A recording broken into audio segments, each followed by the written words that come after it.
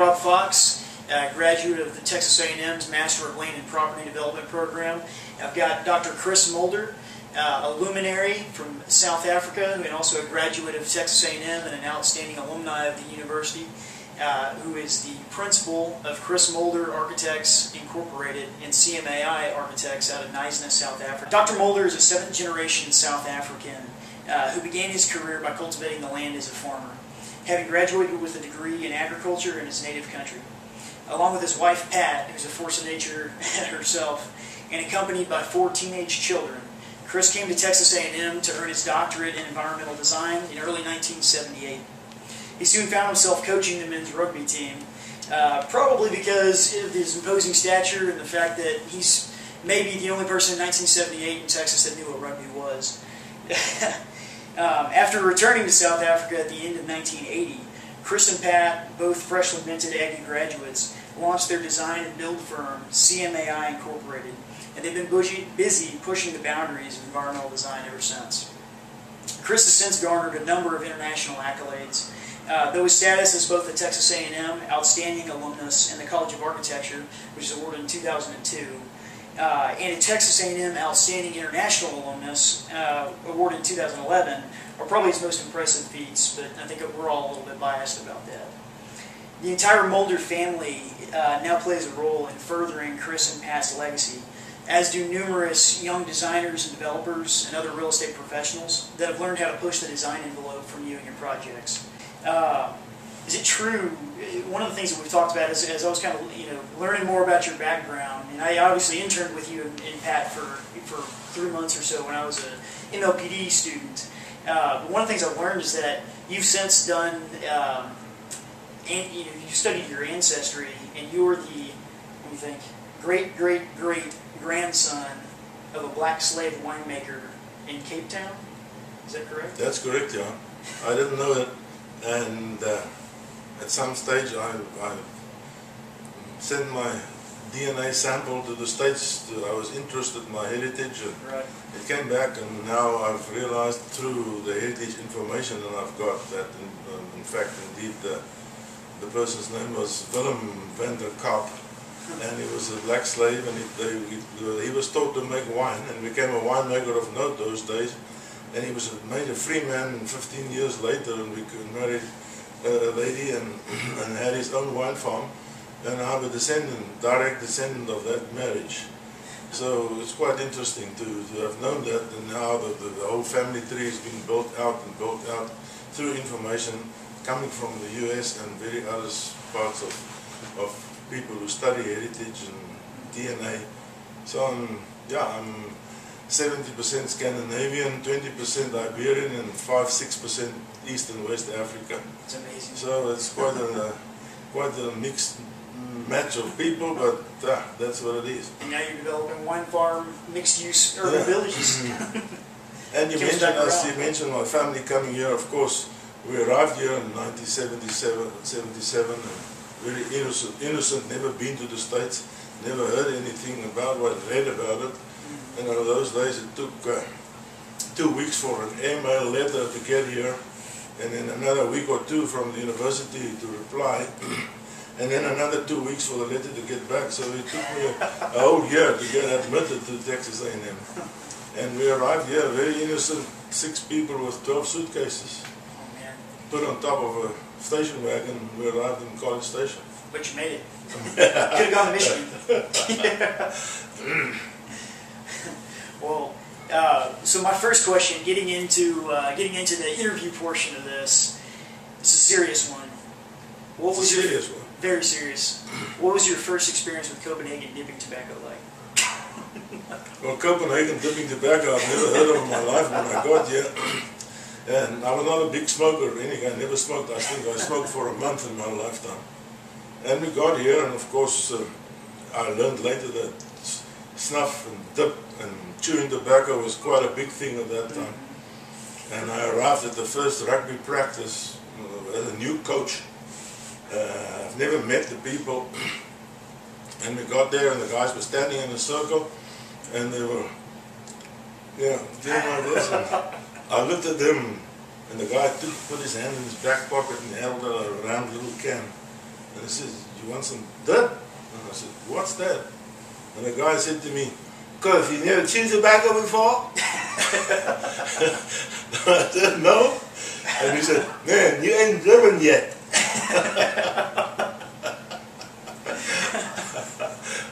Made you a true Texan that day. That's right, yeah. Well, you've mentioned many times, getting back to the serious stuff, you've mentioned many times you consider Ian McHarg, the visionary landscape architect of Design with Nature fame, as your role model. Most Aggies will know McHarg's work by the revolutionary natural canal system that he designed for another Aggie, George P. Mitchell, in the Woodlands, Texas. And your work in the Teeson Islands project tackled drainage concerns of a similar scale. And while you did that, you worked on a brownfield remediation that ultimately saved an endemic species of seahorse in the Neisner Lagoon.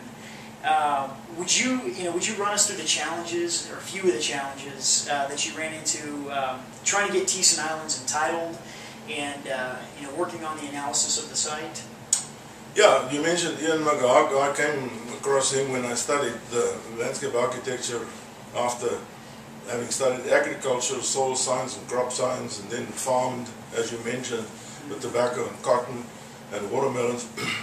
And then I was expropriated by the government then, and I decided to go back studying, completed my master's degree in landscape architecture at the University of Pretoria, and then arrived here. And during those studies I came across, via some of my lecturers at Pretoria, across McHarg's work, and was fascinated by it. Maybe so more because my background in soil and crop science and horticulture and reading the land, and that's what I tried to focus on, is to read and understand landscape and land.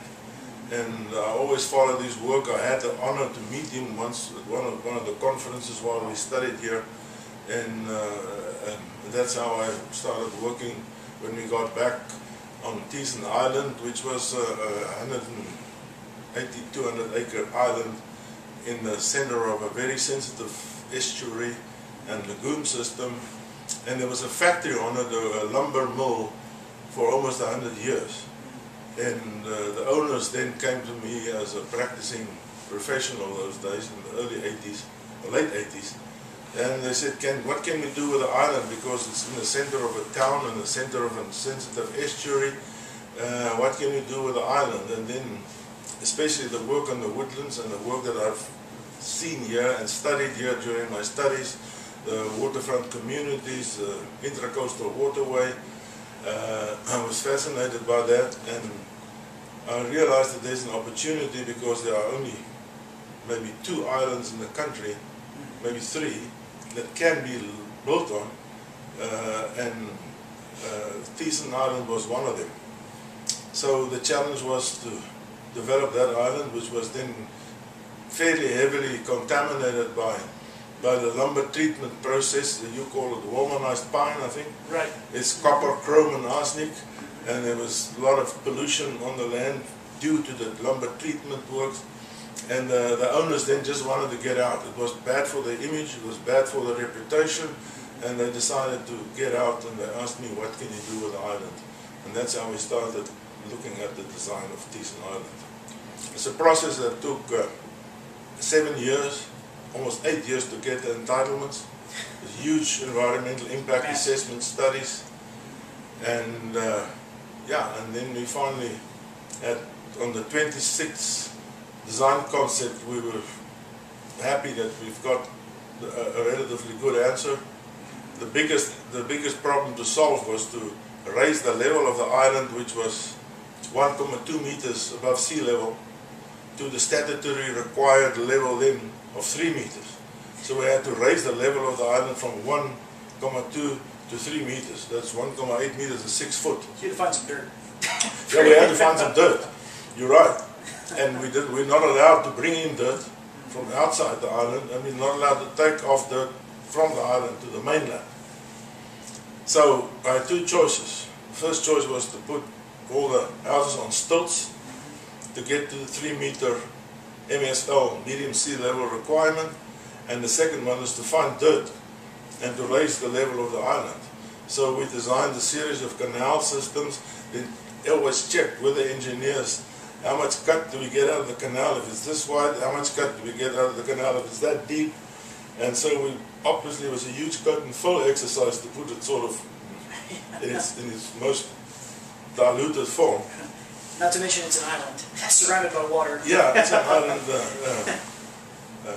And so we eventually had the canals, and then we had to test the hydraulic modeling, the exchange of the water inside the canals. Will it not be stagnant? Will it not be good? Will it not scour? Will it not siltate? The siltation and the flow of the water in the ties have to be exactly at the right speed, otherwise you get scouring or siltation. Yeah, and we resolved that with a huge team of very competent professionals that we've put together. And that's how I learned on collaborative participation from various professions, learn how to manage huge professional teams, and how to manage our way through the entitlement process. Absolutely. Well, that kind of leads me perfectly to the next question.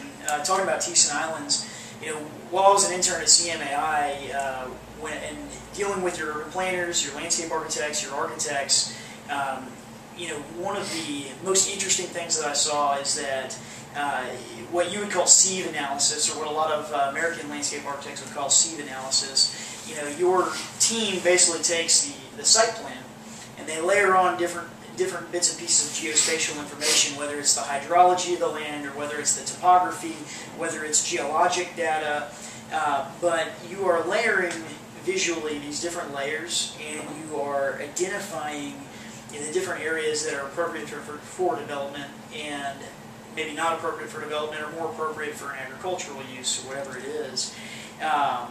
And I know that you've said the environmental impact assessment that you did for Tieson Islands was the longest environmental assessment ever done in South Africa at the time.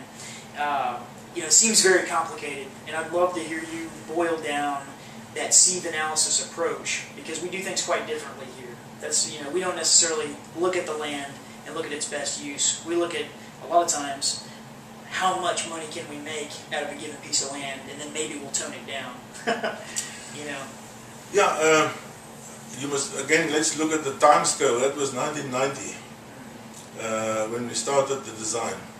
And I came back from Texas and University and here with EIA, a bit of knowledge on EIA procedures, which was not in our country relevant at that time. There were no EIA procedures. And we started the first designs and had the design sort of semi-completed in the end of 1993-94, and we submitted our first application. And at the same time, 1994, our law or act called NEMA, National Environmental Management Act, came into play, just as like the EIA Act came into play here 10 to 15 years before that time. And they told us, you've got to start again and now follow the NEMA procedures, which then laid down a series of EIA processes like it was here. It was basically not a copy of an EIA process, but very similar. And we had to do it again, and I think with hindsight it was probably good, although we felt, we lost 3 years. The fact that we repetitively go back and check and go back and check and go back and test with a huge team, not, it's not a thing like this is not a single discipline. Right. And most of the big land development projects, as you know, are not single disciplines. And the trick is to manage the disciplines and the procedures. Right. While we were busy with that, Pat, my wife, did a degree, a business degree, and the title was Project Management in the Pre-Construction Phase of a Project. How do you manage professionals in time, and their time and their input, multidisciplinary professionals on a huge project like this? And it stood us in good stead. We really, I think one of our successes, if I may say so, is the ability to do these projects, and we focused our whole, with the help of business management consultants that came to us those days and said, what do you want to be known for one day? CMI. And we said, for sensitive coastal development. And every 5 or 6 years we had the same management consultants coming back and say, are you still on track? And that was still, and even today we are focusing most of our work on sensitive coastal developments or very close to that. And that's how we lived our life and started working. But the process of getting Teeson Island completed, the approvals, took 7 to 8 years. We started construction in September 2000 and we finished by 2008. We sold all the properties out, the whole development done. So we sold and built the island faster than it took us to get the entitlement. Granted, it was 2000, remember, the crash came in 2008, and we started in 2000 with everything rock bottom, and we took the bold step to go into the market and started selling. And as we sold, we increased the prices of the properties, and by the end, last phases, we were 4 times higher than the starting price. So to get Professor Booth's idea of enduring value that I learned a lot from, that is enduring value. I really, without knowing it at that time, and in retrospect, I went there and said, this is really what happened. There's economic value, there's environmental value, there's socio-economic value, and there's sensory value. And nobody lost money on Teeson Island. No investor ever lost money on Teeson Island. Not a single owner lost money on Teeson Island. And the property values today are still going up. And that to me is, with hindsight, a perfect example of enduring value. Without a doubt. Well, and putting 7 to 8 years into the entitlement process and all the carrying costs and all the patience and managing equity partners and lenders and everything that goes into that, it takes a lot of vision and a lot of determination to get that through.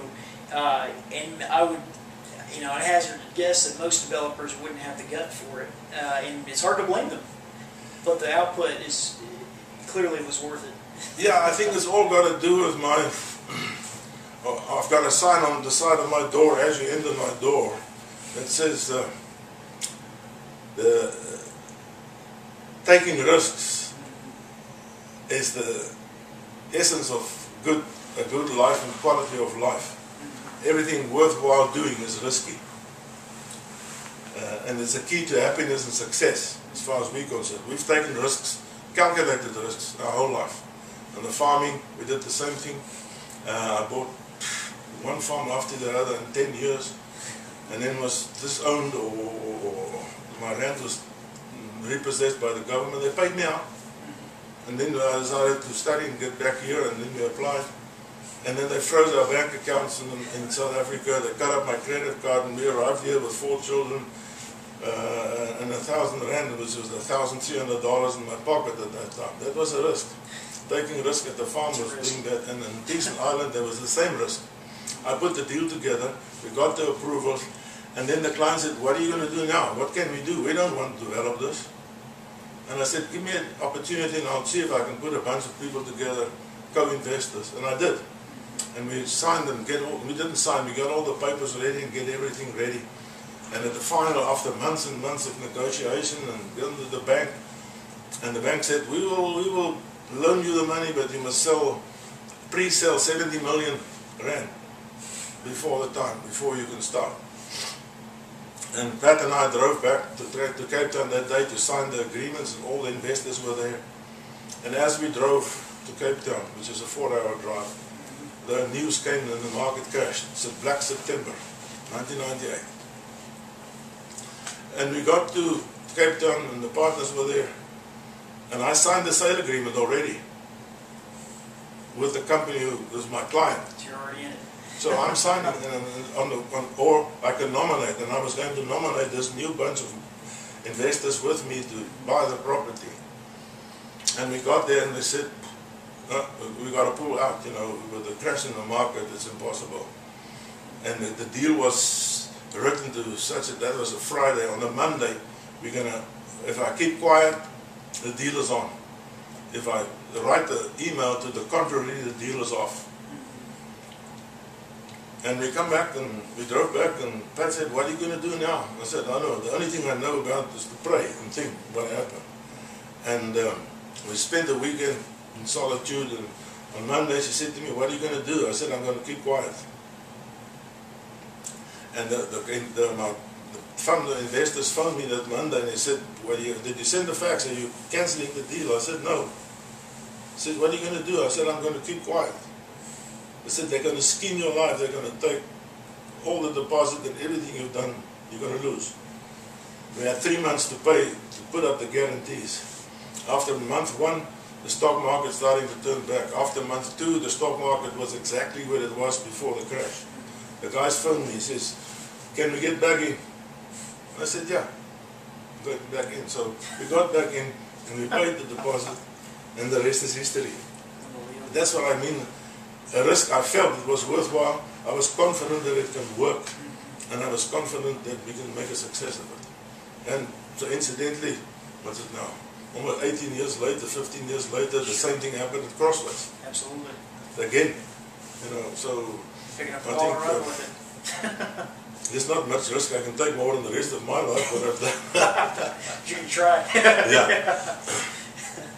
Well, you know, one of the things that I think one of the most essential ingredients to CMAI's success has been the way that you approach the land planning. We talked about sieve analysis, but one of the things I'd like to circle back in on is your use of the land. And you know, again, you know, when we talk about highest and best use in the United States, you know, generally speaking, we're saying usually it's the most intensive type of development, because that most of the time is going to net you the greatest amount of profit at the end of the day. And one of the principles that CMAI strives to educate people on is that certain natural features, whether it's a natural spring or whether it's a wetland or prime farmland, has more value, enduring value, necessarily than just a dense housing project or a commercial, you know, a commercial development or something similar. And you know, your background as a farmer surely is what led you down that road. It's probably why you connected with Ian McHarg and his principles. And so is that, I mean, you've proven an ability to read the land. Is that from your farming experience? Yeah, I would say so. Not only that, but yeah, understanding the soil, understanding the climate, understanding vegetation, plant growth, soil chemistry, and what makes things work is one thing. And the other is, there's a couple of items. I would say the one is, Pat and I spent 3 years in China doing development there, and I came in contact with Feng Shui, and how the old Chinese masters learned. And it's not only them. You can go anywhere. I tested it everywhere. I went to Mesa Verde in New Mexico, in those areas where the Indians used to live. They never built on places where it was not comfortable. Right. The old African tribes in Southern Africa, they never built in the wrong place. The colonialist farmers that came in never built on the wrong place. The Chinese masters never built on the wrong place. My sort of glib says, we forgot all those things. And we tend to go technical, and fine, it's work. You have to go to computers to tell you what is suitable and not suitable. And when I completed my master's in South Africa, I worked for a company for a couple of months, 2-3 months. And I was the only one with really background in natural systems and understanding the land and understanding things that could happen. And I just want to tell you this one thing. One day we had a big, what Sun City is now. The company did the analysis and the planning for that. And we were in a helicopter flying over thousands of acres and hectares looking for spots to develop. In those days they had a computer, huge computer the size of this room, and you fed little cards in it, and it punch cards, and it read the punches, and you sit and wait, and then the suitability analysis came out. This pocket of land is more suitable than that one based on the parameters that you put in. And I wasn't that familiar with it then. And I flew in the helicopter and I saw something on the land. We're looking for campsites, good place, bush camps. And I looked down on the helicopter and I saw something and I said, drop me there and you can pick me up in an hour or whatever. I just want to go and look. So they dropped me and I saw a nice big huge rocks and big trees and nice area. And I saw that the animal dung, the game, the zebras and the impala and the kudu dung with this stick in that area. Yeah. So it told me immediately this must be a very protected place because of that. Otherwise these wild animals wouldn't have slept here and made almost their base there. Absolutely. And they picked me up later and went to the office, and I said to my boss then, that place is the best camp place you've got. He says, no, we got to go put it to the computer first, and then you will see. So they put it to the computer, and 2 days later my phone rang, and they says, can you please step into my office? And I said, how the hell did you know that that was such a good place? And I told him, I said that the wild animals stay there, that's the best place. You know, I'm not saying that because I'm not trusting computers, I'm saying that you must have an ability, and you only learn that by practical experience. You know? We follow that principle today in our office. We never go on the site unless we analyze it and compartmentalize it, and I think the term is slow go, no go, and go go. Absolutely. No go is areas like prime agricultural land. We will never go on prime agricultural land because then we defeat the object of food, the food security, which is a world priority. We never go on highly conservation land because we defeat the project of environmental values. So we will always map out, before we even start, the areas that we can go in, the areas where we can go in very slowly with very careful analysis, and the areas where we shouldn't go in at all. And that has stayed us in good stead through all these, almost to say, decades, you know. Absolutely. Because you can defend that decision. If you're in a public meeting and you put your project out for public comment, which we do all the time, if someone says, why did you do that? I can tell him why we did that, and why we did not go there, and why we did not go there. So you build up, I can almost say, defense systems as we proceed, and as you go through this National Environmental Management procedure, which means you've got to have public participation, you've got to have public comment and things like that. And I think that's the essence of what we do. And I'm very grateful that I had that experience, first of all in agriculture, then experiencing the different countries and where they build, and experience the wisdom of understanding the natural systems. Absolutely. It's certainly one of the biggest principles I took away from my internship. Go, slow go, and no-go land use. And it's one of the principles that I want to make sure that we get across to future Aggies. It's very simple, but obviously very elegant, very important. And it's, I think the biggest thing that we can take away from that is that some things are sacred. And, we have another Aggie luminary, Dr. Philip Tabb, who was the land planner on the Serenbe project that's right outside of Atlanta. And, I've toured Serenbe and met with members of the development team, as have you and Pat. And from what I've seen of Crossways in my time in South Africa, Serenbe is probably the closest corollary to the type of agrarian urbanism that you are delivering out at Crossways Farm Village. And I wanted to read a quote from Philip Tabb because I think it captures what we're talking about here. He's written extensively in one of his books, I think Serene Urbanism, talks about the everyday sacred, which is talking about a slower and a more intentional, which is a traditionally rural way of life. And what he says is that Serenbe is informed by these rural values: honoring the wisdom of the elders, acknowledging our responsibility to future generations, self-sufficiency, financial prudence, neighbors helping neighbors, living simply, and finding joy every day in the wonder of existence. And so, that to me is the heart and soul of what Crossways Farm Village is providing to South Africa, along with the economic benefits to the rural townships that are having hard economic times now. Can you give us an idea of where Crossways is headed in the future and what you're trying to accomplish? Yeah, I think I've tried the Crossways concept in the state or province where we live. Yeah, and I've got my nose bloodied 3 times for 3 different projects because the authorities granting entitlements just couldn't grasp the idea. My idea was to get, well, first, let me back up first. 55% of the population of South Africa lives in rural South Africa. The different nations or tribes or language types or whatever, they're all different. And 55% of the total population, all races, live in rural South Africa. The rest of us live in what they call urban edges, with an urban area, and our planning systems defines that you have to draw an urban edge around the town. Similar to Portland, Oregon. Yeah, it's basically there to let the municipal authority manage their budgets in terms of infrastructure expenditure.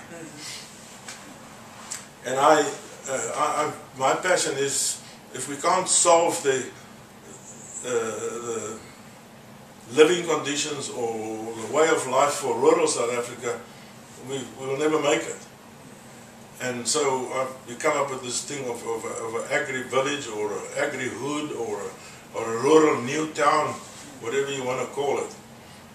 And I've got approval for Crossways based on the principles of food security, job creation, poverty alleviation, training. That's what it basically was, because I looked at little villages or little hamlets that was living there outside the urban areas with no jobs, no opportunity. And I said, I've identified pockets of land, and we found this place. And fortunately, there was a big school, a boarding school, 1,000 kids on a neighboring property, which is a big benefit. Otherwise, you know, school, you got to build schools. So there was a school on a double-lane freeway, 30 minutes from the airport. Very rural. And 400 cows on 120 hectares of irrigated pastures, lots of water, which is also a benefit. And we've identified that, and we did the application, and we succeeded. It was agreed that it will be the first rural new town. And we do our own service, our own water, our own sewer plant, own electrical plant. We buy in bulk and distribute high-tech fiber optics, everything in rural South Africa. Similar to a utility district here in the United States. So, Texas. And that's how it started and got approved. And I think if we can make, and that's why Pat and I are moving there now. We're selling on Teesden Island, which people looked at this, are you selling Teesden Island? I said, yeah. I says, well, then it must be a hell of a place where you're moving to. And it is. So we're happy to do that. And I'm going to spend probably it's my swan song there in getting this thing built and sold and designed and planned. I think you'll live to be 100. Taking risk again. Taking risk again at my age. Yeah. Well, it's it's exciting. You know, I think for every Aggie that's going to watch this video, and certainly for me, growing up in a small town in Texas, it's exciting to see Aggies. You know, you, Phil Tab, you know, all the various structures we have today. We're pioneering agrarian urbanism at Texas A&M, as we should be. It's exciting to see. I just want to add that, you know, absolutely, the world all over developed as hamlets, a couple of people living together, protecting together, and protecting each other, usually on sites which has good visibility to see the enemy coming on, usually on sites where the water drained well, not soggy or boggy or whatever. And that's what I'm saying. You need to understand the land to do that. So these villages and hamlets were all at good places, and then they got more and more, and a couple of hamlets fed into a village. And the village, when later on there was a church or a sheriff or a policeman, and this is the same in America in the old days, same as in our country, same as all over. A couple of villages supported, a couple of hamlets supported the village, and then a couple of villages supported the town, and then a couple of towns supported the city. Sure. That's the historical world development pattern. And I'm trying to say we can today do very contemporary, very nice little villages and hamlets in rural areas without taking away from the environment or the economy, and boost the economy. Absolutely. And speaking about the economy, and you know, we've talked a lot about the environment and the value of the land. One of the other aspects that all developers have to look at is affordability. And you know, going back briefly to Serenbe, Steve Nygren, the developer of Serenbe, you know, has addressed the challenge of affordability in that community. And I would say with new urbanist style projects in general, one of the main critiques that's leveled at them is that they ultimately end up being unaffordable for the average American or South African or wherever they're built. And you know, in Serenbe, they have addressed that by introducing density, controlled density, in a clustered land development plan at the crossroads, and also a mix of housing types. So you have a variety of dense, you know, everything from attached townhomes to more suburban-sized homes to rural estates and things of that nature. And so we have a very real affordable housing crisis in San Antonio, where I work, and throughout Texas, and obviously in South Africa, you're battling the same issues. South Street Village is one of your projects that tackled that issue. What advice can you give Aggies, wherever they work, whether it's in Texas or abroad? How do we combat affordable housing? Yeah, I'm a great believer or disciple of T&Ds and traditional neighborhood design. I had the opportunity to went to Seaside in Florida years ago, met Andres Duaney, went to his classes, went to his stuff, so that had a profound impact on our practice. This work that I've done here at Texas A&M in my days with comparing land use laws of Florida and Hawaii as my thesis had a profound impact. The whole Texas A&M experience had a profound impact on our entire lives. And based on that, we always, and based on the requirement of what I said, the four values, and the fact that we have to provide for rural development. We always provide very small lots, and in medium lots, and in middle-sized lots, and big lots, and we always have regulation plans, urban regulations, site regulations, etc. And we always mix the sizes between each other. Our smallest lots at Crossways are smaller than the government subsidized housing lots. But the government subsidized housing lots is a rectangle of 20 by 15 with a 5-meter building line. 20 by 15 meters. So, it's useless, it's nothing. I told the minister, you're building slums as we speak, sir. Because you don't look at parking, you don't do regulation. And he came to Crossways, and I told him our lots and showed him our lots, which is smaller than a regular, like suburban housing, government lot, Okay. But the configuration of that lot is not 20 by 15, it's 7.3 by 30. And then we design a house that fits in there, and it's totally different. And he couldn't believe his eyes. And so we have very small lots, 70 meters away from a very big lot, and all in between. And I think that's what makes it, to us, a nice, livable community. And so there's a couple things that we can pull out of that. I mean, one thing that I did not hear is subsidized housing. That's making use of government grants or things like that. Now you do work with in kind of a private-public partnership kind of way with the local government, but it's not capital A affordable housing like we have in the States. And then the other thing I pulled out of that is that the diverse housing types are not segregated. You're not building estates over here and suburban homes over here. You're mixing them. Absolutely. So whether you're starting out with your first home or whether you're retiring into an estate, you're right next door. Yeah. And you're going to interact with those folks. That's how a community should be. Absolutely. It's always been like that. You can't force it, you can't segregate it, that's the way it is. And we were blatantly honest in the beginning. We can't do subsidized housing because we're privately funded. Right. I will do subsidized housing if the government comes in and tell me. But then they must buy the land, or they must provide the land, or they must provide something, then we'll do it. We're trying to now. We're in fact busy as we speak trying to get there. There's also, incidentally, 14, 15 million people in South Africa living on tribal land, where the tribal chief or the king or whatever owns the land, and he's got all these subjects living on the land which pays a rent to him. One of our previous presidents called them tin pot dictators because they just take money from the people. They've got no title, they can't borrow against the land, they can't borrow against their house, they can't send, like everybody else in property do, take a bond on your house and put your kids through school. There's no path to prosperity. So I'm very much, as we speak, busy with some 2 or 3 tribal leaders saying, listen, let us help you, let's build a modern little village and a hamlet here with enduring value. That you can you can give the land to the people. You've already given it, but give them a title. Let's do a nice village. Let's plan it correctly. Let's do the regulation plans and guidelines, and then the property value can increase. The moment the stuff that the government is putting out now, the moment the people go and live in there, the value only goes one way, and that's down. Absolutely. That's a very similar situation with our experiments of government subsidized housing in the United States, for sure. Well, you talk about enduring value also, and continuing down this path. We've got affordability and sustainability are kind of 2 of the big themes that we're talking about, and One of the things that I noticed in South Africa was the use of low-tech green solutions, which helps with both affordability and sustainability. You know, in the U.S., we have an architect named Steve Mouzon, who I'm sure you're very well acquainted with. He wrote a book called Original Green, and one of the things that he talks about is, you know, any area of the world you go, whether it's the Bahamas or South Africa or wherever, they have living traditions. And those living traditions are found in their architecture, they're found in their land planning. In South Africa, one thing I noticed is that nobody has AC.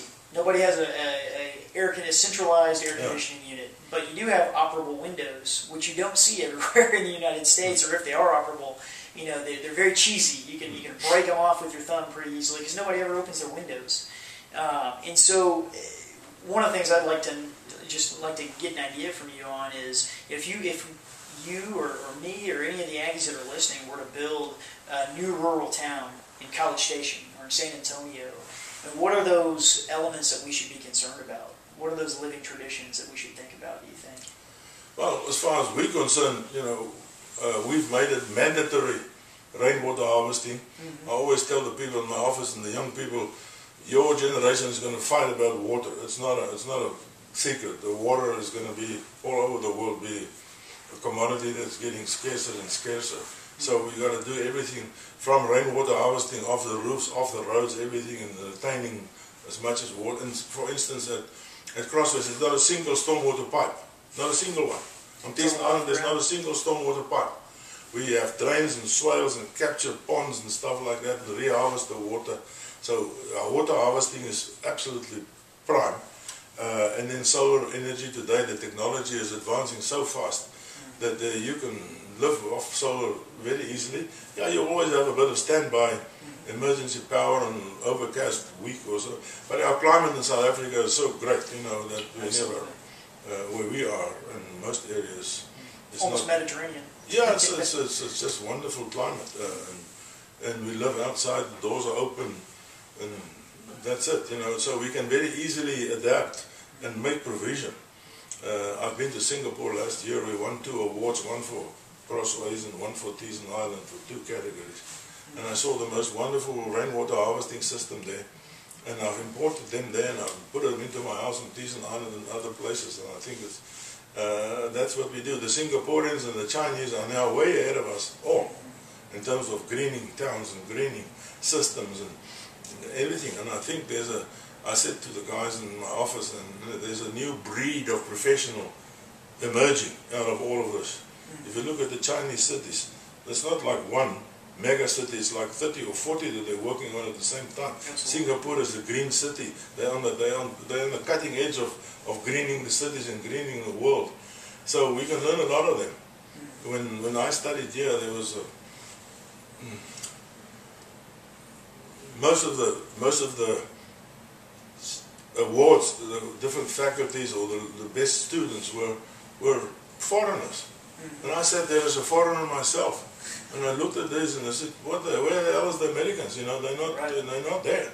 And these guys come and they graduate, they learn the language, they come into a new country, they learn the language, they adapt, they finish their degrees, and they go back home. And they take technology there, and I think we've just fallen behind. And we need to breed a new professional, a mixture between architect, landscape architect, land planner, and some environmental people that's going to manage these new green cities in the future. Absolutely, I agree. I think we all see that, you know, that same problem here.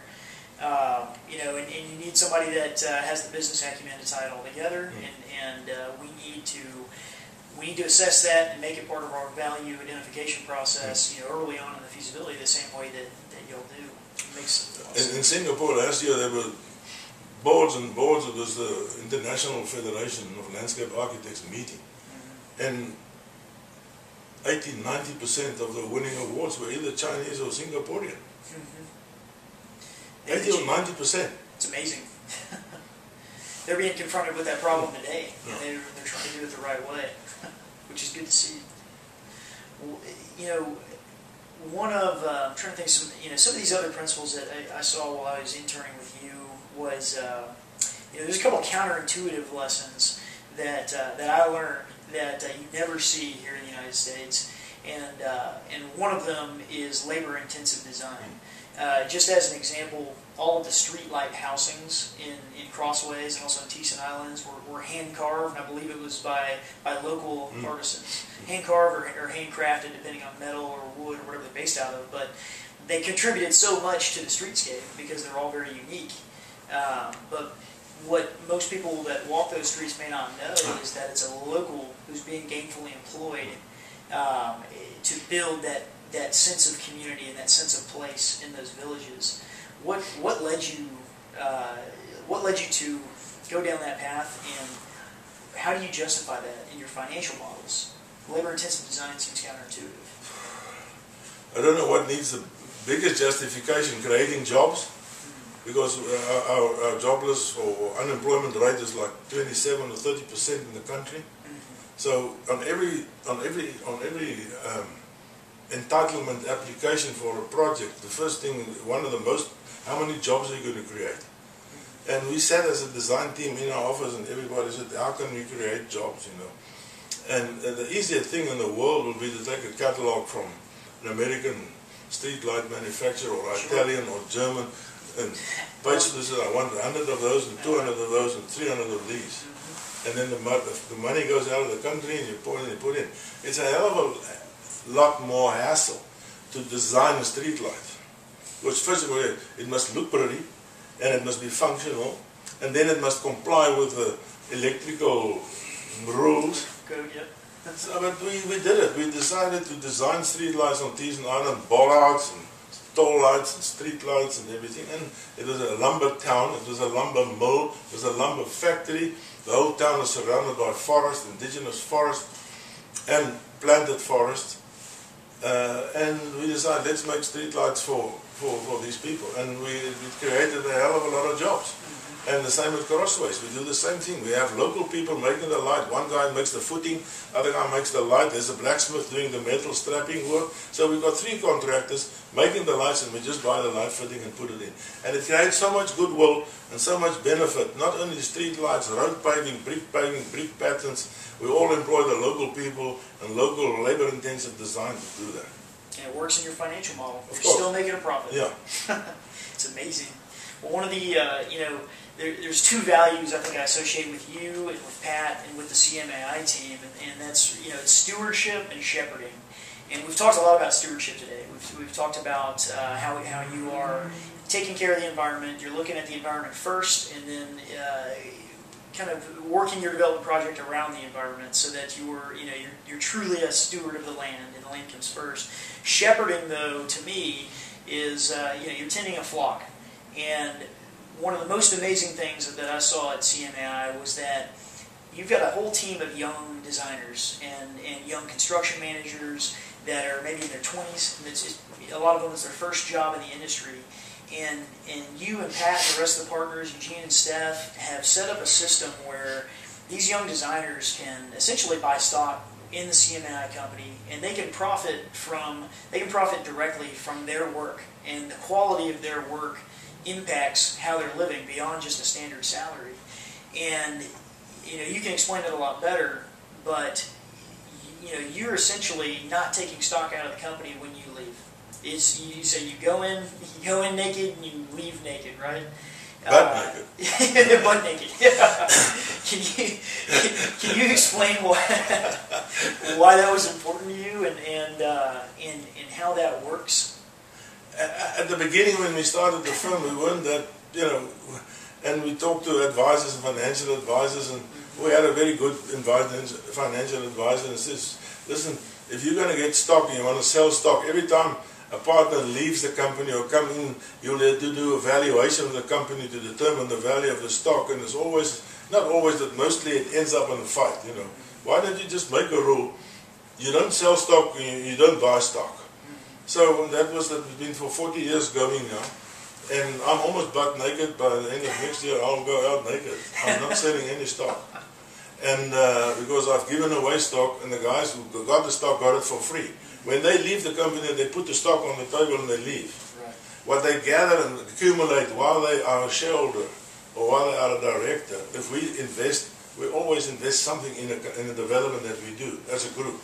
That group that invests in that specific building or a specific lot or a specific thing, that they keep, it's there. And they get dividends. While with this profit to share, they get a dividend share. But when they leave, they put the stock on the table for the next guy to pick it up. I never had to value the company. I never was forced to value the company. People come and leave. They know it when they get in, and they know it when they get out. I know it too. I started it, so I'm going to be butt naked next year or the year after next. Looking forward to it. Yeah. Well, before we run out of time here, I want to make sure to address one other story.